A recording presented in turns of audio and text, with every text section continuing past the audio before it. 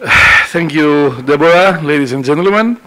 I'm going to discuss a little bit, I'm going to do a historical overview of how e-cigarettes were first invented, then started to appear in the market, and where are we now.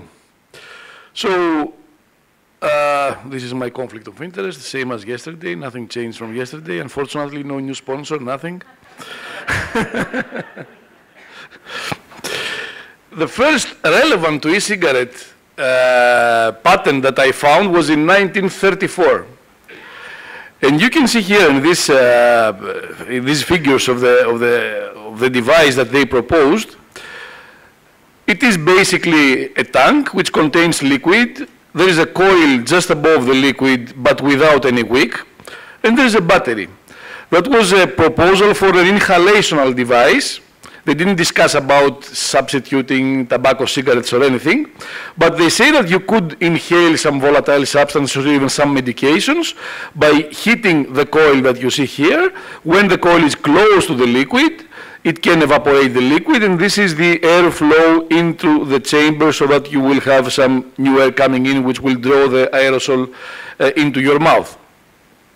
Another one in 1936 also used a wick. So they were proposing something very similar, but with the use of a wicking material, which through a capillary effect, as they said, quite close of what's happening now with these cigarettes, they would draw the liquid from the bottom towards the place where you have a metal coil, and they were using a flashlight. They were suggesting the use of a flashlight battery, and they said that they could work this at 2 or 3 volts easily and generate aerosol. Of course, we have the well-known patent by Zilber in 1965, who basically was proposing a smokeless non-tobacco cigarette. It's the first time that they proposed something like that. All the previous inventions were basically discussing about delivery of medications through the inhalational route. From what I know, this has never been prepared as a product to be used or even as a prototype, but that was very close to what we are seeing today, and today's invention came from Honlik, as everyone knows, who submitted the patent somewhere in 2004, 2005, and got the patent in 2007. Not exactly the same as the e-cigarette that was initially introduced into the market. He was discussing basically about an ultrasound mechanism. But as we know, this is the first type of devices that appeared in the market. They were disposables. The part of the e-cigarette containing the liquid and having the evaporation area was attached to the battery. You couldn't detach it. They were single use only. You couldn't recharge the battery. So you could take as many puffs as until the battery was discharged. Very small batteries with very small capacity, less than 100 milliampere hours. And after that, you just threw them away. They looked very much like cigarettes, regular cigarettes, even in size, shape. In some cases, even the tip was soft, resembling the filter of the tobacco cigarette. These devices delivered minimal, if any, nicotine, although they were usually at nicotine concentration of 18 milligrams per milliliter. However, they suppressed craving. This is a study from Chris Bullen, and you can see here that, of course, this is the craving suppression from a tobacco cigarette, but you could see a statistically significant suppression even from the use of an e-cigarette, and of course the nicotine inhaler, although basically you had very, very low levels of nicotine absorbed from the e-cigarette. Then we had the first generation, again, cigarette-like, but rechargeable, so reusables. So you could detach the cartomizer from the battery, and you could recharge the battery. Again, the capacity of the battery was very low due to size constraints, but you could replace the cartomizer, you could throw it away. Some companies still sell some unfilled cartomizers, so you can use your own liquid and fill them. In many cases, they are pre-filled, so once the liquid is consumed, you throw them away and you attach a new pre-filled cartomizer. This is a dissection from William's study of a cartomizer. This is basically how it works. This is a polyfill material which acts like a sponge, and there is no tank system which holds the liquid. It's basically impregnated into this material, and this material is wrapped around this wick and coil, so through the capillary effect, the liquid goes from the polyfill material into the wicking material and into the coil area, so that it is evaporated. Not a very efficient mechanism of producing aerosol for many reasons. For example, the polyfill also acts as a sponge, and you cannot ever consume all the liquid that is in there. But that was easy to manufacture, cheap, and it looked like a real cigarette. A study we performed on these first generation devices on nicotine plasma pharmacokinetic study basically showed that the absorption of nicotine was much lower than using a newer generation device which you see in the red color. Then that was basically a revolution, because we went into another kind of battery, the so-called ego-style batteries, which were much higher in capacity, from 3 to more than 10 times higher in capacity. Which means that some vapors could even use them over the whole day without the need to recharge them, especially the large ones. With these devices, a universal connector was also developed, which is commonly called 510 or ego connection. So you could attach to the battery different types of atomizers. This is one of the first types of atomizers that were developed together with these batteries, which is, as you see, a completely different system from the previous cartomizer. There is no polyfill material, there is only wicking material, some metal structures, and so on. A further development of these ego-style batteries was the introduction of some screens to see the battery level and also a puff counter. And a big step, in my opinion, was the introduction of ego-style batteries with adjustable voltage levels. I think these were the first devices in which you could adjust, the user could adjust the power delivery to the atomizer. These batteries were similar in diameter, but a little bit bigger in length than the normal ego batteries, due to the integration of the electronic circuits to adjust the voltage levels. In terms of atomizers, there was a development from the previous system that I showed you to clearomizers, as we call them, and they're called clearomizers because the tank part is transparent, so that you can see how much liquid is there. These are the most primitive clearomizers that appeared in the market 3 or 4 years ago. The basic advantage was that you could see how much liquid was there, you could check and know where do you have to put more liquid into the coil, so you avoided any dry puffs. They were further developed. These are newer systems. The problem, like with the previous system, was that the coil was at the top, so that there was movement of liquid from the tank to the wicks and the coil through the capillary flow, but against gravity. So of course they thought very easily, very fast, that that's not a good idea to go against gravity, and they developed the bottom coil atomizers, which are basically quite similar in designs, but they didn't need all these long wicks, because the wick and coil setup is at the bottom of the atomizer, so all the liquid was around it. The difference with the previous systems was that the temperature of the aerosol was lower because of the bigger distance between the place where the evaporation of the liquid was happening and the tip, the mouthpiece.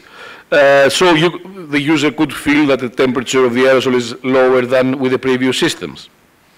At that moment, we saw on the market some what we called mechanical mods. Mechanical mods are basically tubes, metal tubes, where you could introduce a lithium battery, and there was a button which activates, provides current from the battery through a universal, again, 510 or EGOS type connection to whatever atomizer you would choose.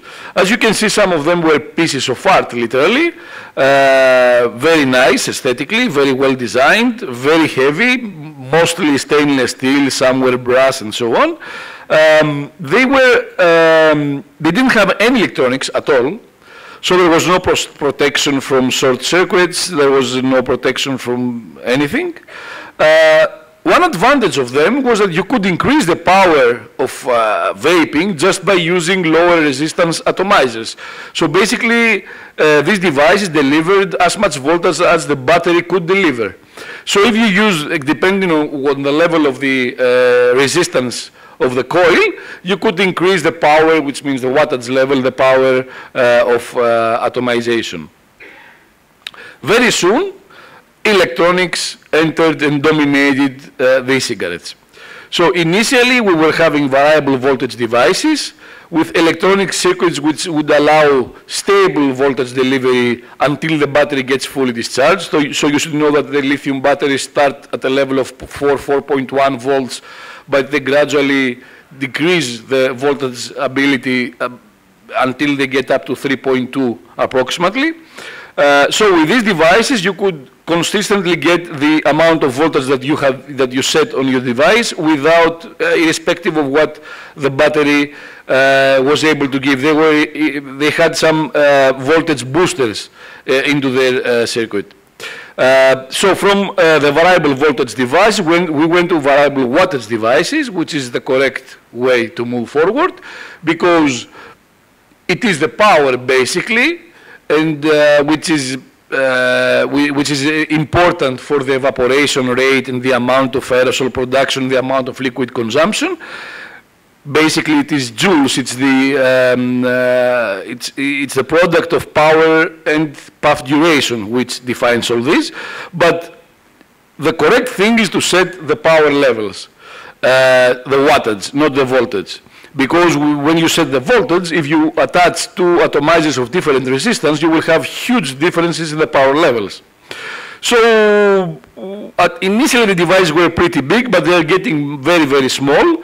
And they become more and more potent, going from something like 10 watts, the initial devices, up to now 100, and you can see even here 200 watts of power delivery. This probably is using 2 batteries. And this also is using 2 lithium batteries. So they are getting really, really hot. There are also some devices with some fancy features. Here's a device I found yesterday on the internet where you can connect it with your Bluetooth. You can speak on the phone through the device. It has a microphone and a speaker, believe it or not. So there's no need to touch the phone. There's a button where you can answer the call, and you can speak through this microphone, through the speaker. And of course, it also plays music from your phone through Bluetooth connection. Amazing. It is sold right now. It's from 2014. I found it in a UK e-shop. Interesting.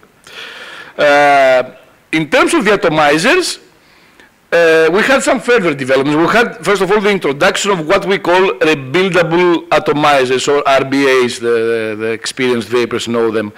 These are atomizers where you can fully disassemble them, and you are preparing, the user, is preparing the coil and wick setup himself, as he wants.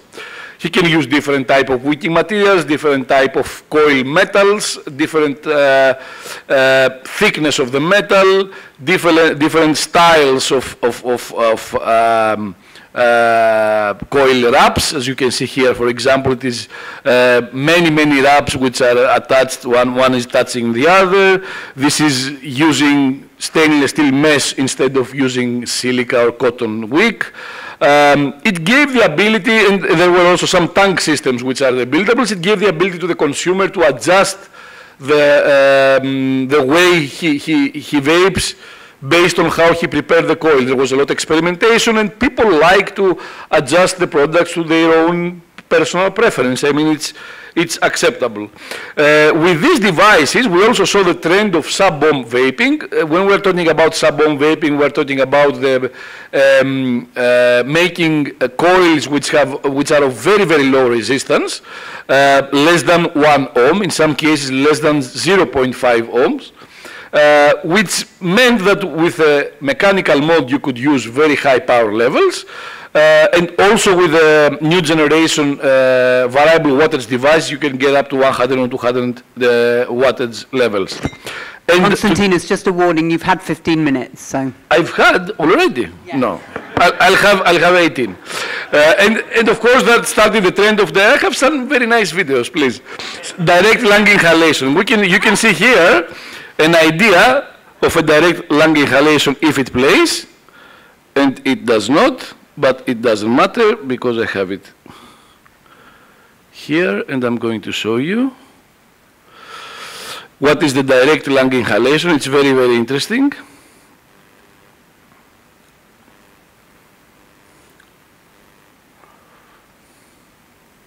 Where's the full screen? Yeah. That's what we call cloud chasing. Look at the amount of vapor. He's inhaling directly into the lung. As you understand, it's impossible to inhale that much volume of aerosol into the mouth. And they're exhaling all those clouds of vapor, as you saw. So to speed up things, I'll continue at the same pace, sorry. New generation atomizers are also, commercial, as we call atomizers, are also made to adjust to the needs of the consumer. So they have developed, all the big Chinese companies, they have developed these types of atomizers where you can also use them for sub-ohm vaping and for direct lung inhalation. Sub-ohm vaping, as I'm saying here, is a new trend. We're talking about huge puff volumes of more than 1 liter per puff, huge liquid consumption per puff, which can be up to 30 milligrams per puff or even more.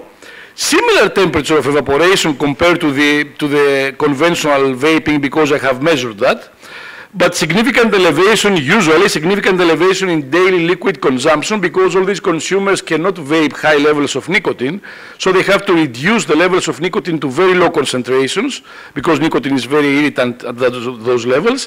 So they are increasing a lot their liquid consumption.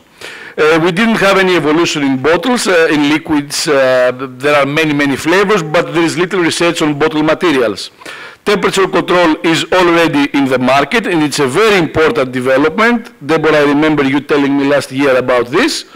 And again, I have to play the video from here.